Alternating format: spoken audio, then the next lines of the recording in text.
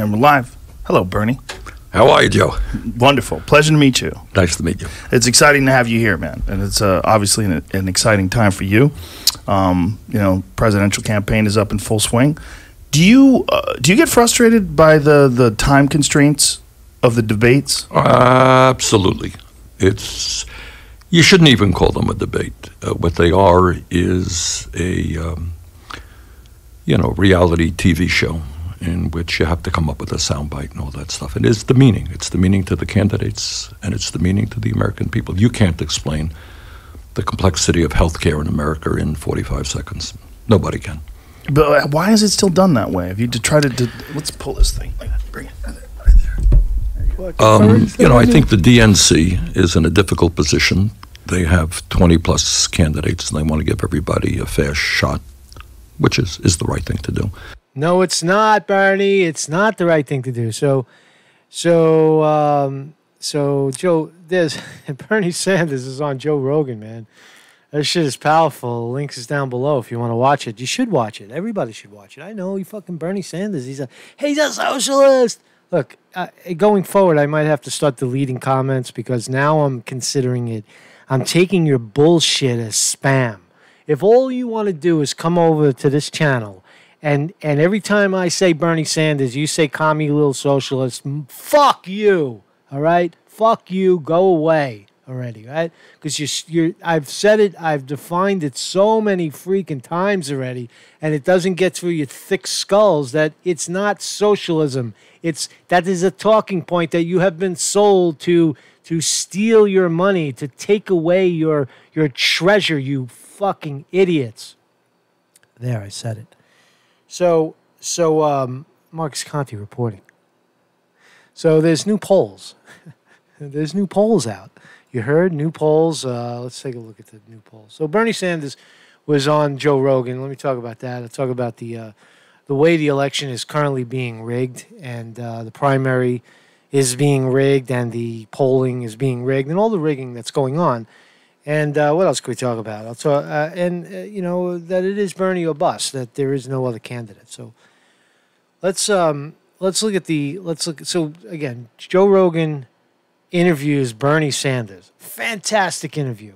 He gives him a whole hour, probably gave him 2 hours, and Bernie said, no, can we do it in 1 hour?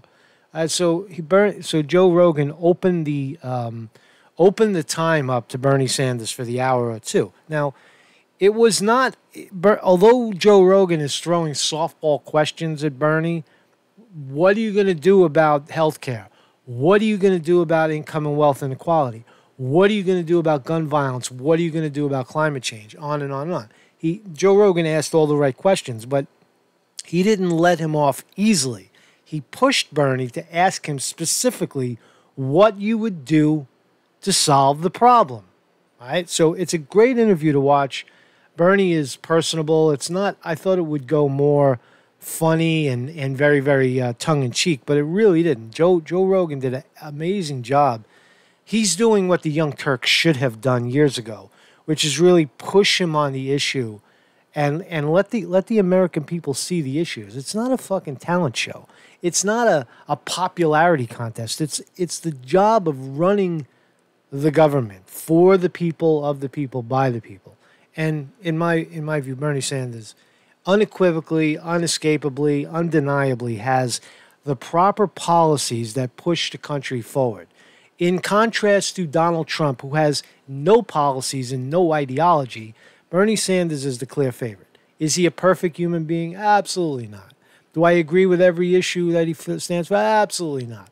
Do I agree with the premise of corruption in government, corporate corruption that steals our treasure? Absolutely.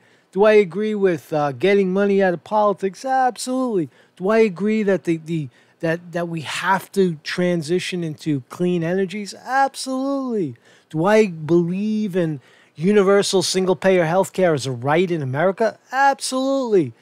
Should education be a advanced free education, public education from high school? We have it from 0 to high school. Now just advance it 4 years in college. Do I agree with that notion? Absolutely. I would even go one step further and say that you should you should transition into trade schools, not just hardcore academics like English and such. Do trade schools. Do like like iron workers and whatever types of trades we need, computer trades, whatever, and free of charge. What I disagree, of course, Bernie goes on to say he would only legalize marijuana. I believe legalize all drugs. Bernie says we should abandon outlaw assault rifles. I fundamentally disagree with that. I think that guns are guns are guns, and but Bernie never says it's ban guns. The gun is bad. Bernie talks about mental health, so it's a definite watch. I'm not going to play it all. It's an hour long. You can watch it on your own time. But let's talk about the so the debate, right? The Democratic debate of 10 people on stage, 2 nights, is exhausting, even for someone like me who I'm almost forced to watch it. I have to watch 4 hours of jostling. It's very insulting, as Bernie said initially, that it's degrading to the people involved, and it's degrading to the American people that have to sit and watch this stuff. There's no way you can get your message off in 30 seconds, 35 seconds, 50 seconds. Impossible to explain very detailed policy. But nonetheless, that is what we're doing. Let's talk about this first. So how is the rigging? I'll talk about the polls in a second. How is the primary being rigged? Right? Now, is it being rigged? Yes, it is being rigged right now. Anybody who says it's going to be rigged more, yeah, you're right. It is going to be rigged more. But it is rigged right now. How so? Okay? You have a crowded field and a crowded debate stage. That works to the disadvantage of the well-known politician, the favorite, the guy who probably won the Democratic primary in 2016, who is one of the most popular candidates in the country, one of the most popular politicians in the country. It diffuses his message because you're surrounding him with garbage, with shit sandwiches, and you're only giving him 30 seconds to explain himself. Right? That's one way. That was never done in the past. That is something new that the Democrats are now doing. These 5 points. Biased polling.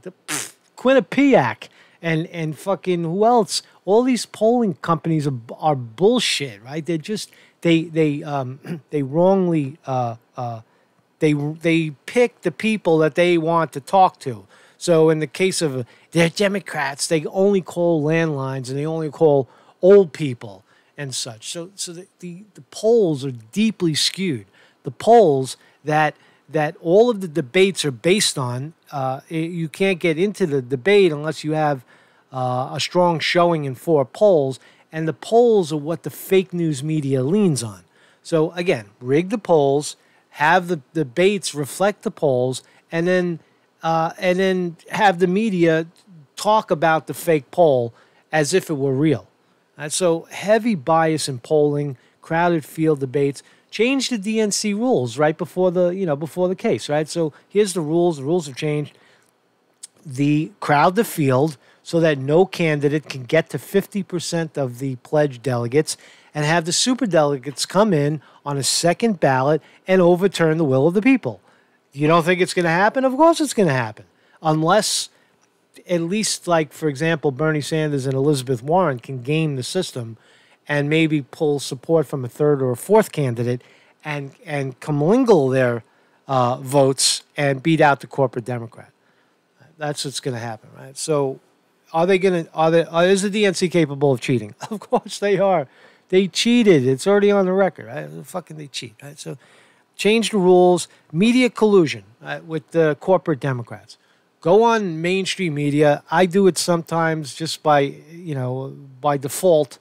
And you will hear the commentators championing Kamala Harris, Joe Biden, and bashing Bernie Sanders, and to a less degree, bashing Elizabeth Warren, the progressives. So elevate the corporate Democrats who have no following, are far less in doing far less in terms of bringing in new people, individual donors. Bernie Sanders has more individual donors than everybody, I think, combined. So Bernie Sanders is clearly the favorite amongst young people, is clearly the favorite amongst individual donors, right? But the polls don't reflect that because the polls are supposed to reflect the corporate Democrat winner. And who is that? We'll find out in a second. Of course, it's Joe Biden. Still, even after the debate, even after the disaster, even after he had his foot in his mouth the whole time, he's still top of the top, right?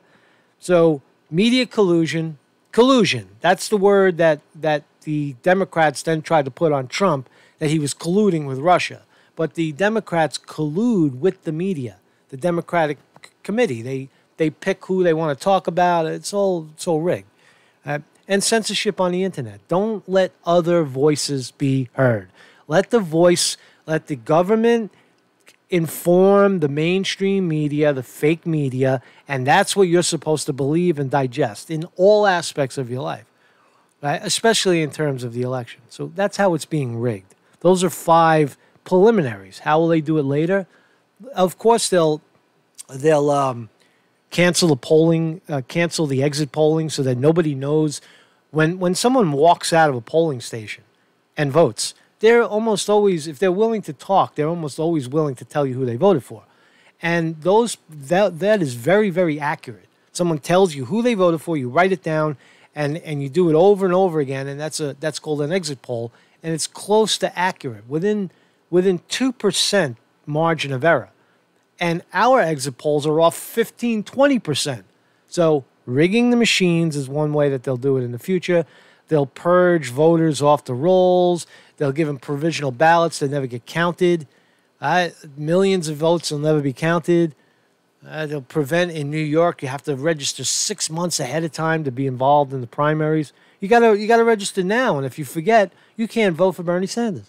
You can't vote. And then what? You're stuck with voting for a shit sandwich Democrat or fucking Trump 4 more years. So here's the newest polls, for whatever they're worth. We'll just look at them. Look at how they're rigging the goddamn thing already. So Quinnipiac has Biden 32% of the vote. This is August 6th. August 6th, after the after the debate where Joe Biden looked like a jackoff, and so did Kamala Harris. But no. They do the polling, and they get the number that they're looking for. Joe Biden, Quinnipiac, Joe Biden 32%, Sanders 14%, Elizabeth Warren 21%. So they've got Biden 32, Warren 21, Sanders 14. So they've got Joe Biden beating Bernie Sanders 2-1, and then they slip in that Elizabeth Warren right in the middle. Kamala Harris, maybe they're being honest, she's actually tanking 7%, Buttigieg 5%, Beto O'Rourke 2, Booker 2, Yang 1, Kirsten Gillibrand, Tulsi Gabbard still at 1%, still hanging in there. Biden, let's look at the next one. Politico and Morning Consultants. Politico has got Biden 33%, Sanders 19%, and Warren 15%. Harris 9%. So she's tanking into single digits. I don't know. Do we believe it? I mean, is it all fake? I don't know. I always said that Harris was not the corporate pick. Kamala Harris is not the corporate pick. Joe Biden is the corporate pick. I keep telling you that. Why? Because they had the powwow in New York. They already talked about it. He's the corporate pick. He's the corporate pick. Nothing will change, in his own words. Nothing will change. Joe Biden is the corporate pick. So another one, presidential primary in New Hampshire. Boston Globe Suffolk did a poll. Has Biden 21%, Warren 14%, and Sanders 17%. Harris still slipping to 8%, Buttigieg 6%, Yang 1%. Tulsi Gabbard, they got at 3% in New Hampshire. So that's impressive. So again, Tulsi Gabbard said she believed Bush for Iraq, to invade Iraq. She's pro BD, she's anti BDS legislation. I'm not with it. I'm not with it. I don't want a militant. I still like her progressive policies. She did a great job at attacking Kamala Harris. Whoop-de-fucking-do. All right? She's an attack dog. We could use her as an attack dog if you want to. So, if you're offended by that shit, fuck you. This is my opinion, man. This is my educated opinion. I've been doing this longer than you. So that's the polls. That's the fake polls. And that's how they're going to rig it. And you should definitely watch the Joe Rogan, Bernie Sanders, the human Bernie Sanders. Now, listen to me. I'll say this one last time, right? And I know. You guys, if you want to say fuck you, Conte, one more time, go ahead and say it. You could do that. And then I'm going to block your name, all right? Because I'm getting tired of it. I know it's censorship, Conte censoring you, but no, it borders on spam. Why does someone come over to a channel that they know they don't agree with the guy, all just to taunt the it's not, you're not taunting me, because it doesn't offend me as much as it offends me that you're offending people that have a legitimate comment. That's called spam. You're spamming the channel when you do that. It's just for clarification, right? So if I delete your spam, that's why I did it. So listen, it's Bernie or bust. It's Bernie or bust. There is no candidate. There is no candidate in the field that can beat Donald Trump. No candidate can beat Donald Trump. Donald Trump is way out ahead. Is a very, very seasoned, agile, capable politician, capable debater. Right? Nobody is going to beat him unless it's Bernie Sanders and unless they're debating on policy. Unless it's Trump and Sanders, Bernie Sanders wins 100%. Now, I've always said if there's any cheating that Trump will win. Any cheating, if Bernie Sanders is cheated at all, Trump will win. So far, I'm right. Right? So far, the polling, if the polling is accurate, at least we don't even know. But the fact is they're already cheating, and that's already an indication that Trump is in the lead, right? Because they're cheating the lead candidate, Bernie Sanders. They're cheating crowded field, biased polling, DNC rule change, media collusion, censoring out the voices on the internet, right? Trolls, tons of pro-Democrat trolls, pro-corporate trolls, bashing, right here on the internet, on YouTube. They'll do it. They'll come here and they'll bash, and they think, oh no, it's Bernie Sanders. It's Trump. Right? See, Democrats are pro-Trump. Remember that. The Democrats would rather win with Trump than win or lose. Well, they'd rather win with Trump than win with Bernie Sanders. If Bernie Sanders squeaks through the primary and then the Democrats start to work against him, I mean, that could happen as well, right? That could happen as well, and they'll say, "See, we told you so. We told you so," because they're not gonna support their own candidate because they'd rather have Trump. Now, that is a possibility. Do you lose straight out with Biden, and then get accused of cheating again because you are going to cheat again, or do you go with Sanders and then smear him internally? Like they've done before. DNC, we know that they've done that before. So look, again, if it's clear over cheating right up until the end, the scenario of you're at the DNC convention and the superdelegates step in and overturn the vote, or the Bernie Sanders supporters are asked to leave the building like they were the last time, pushed out the door, delegates. If any of that stuff happens, if there's poll rigging, if there's election rigging, if polling stations are closed, if provisional ballots are not counted, if exit polls are canceled, if all that stuff starts to happen again, it's 100% guaranteed that Trump is your president. Understand that, Democrats. Now, I know you're feeding right into the hands of the right, for whatever that is. Fox loves that shit, and so does the corporate media. They don't want Bernie Sanders. They don't want to fucking eliminate, the pharmaceutical lobby. They don't want to get rid of the insurance companies. They're going to spend billions of dollars. Listen to Sanders' interview. Listen to the interview. Billions of dollars to convince you to vote against or believe against your own best interest. You have a vested interest in a universal healthcare system, a system that gets money out of politics, that deflates the corporate oligarchy, that taxes corporations and lets that money hit the real economy. People say, oh, no, if you tax them, they'll leave. They already left. They don't contribute. They're just sucking. They're taking. If they're going to leave, let them leave. Let them fucking leave and we'll start over. Right? You just start over. Then you have a renaissance of small businesses growing again rather than being, enslaved by corporations that just take.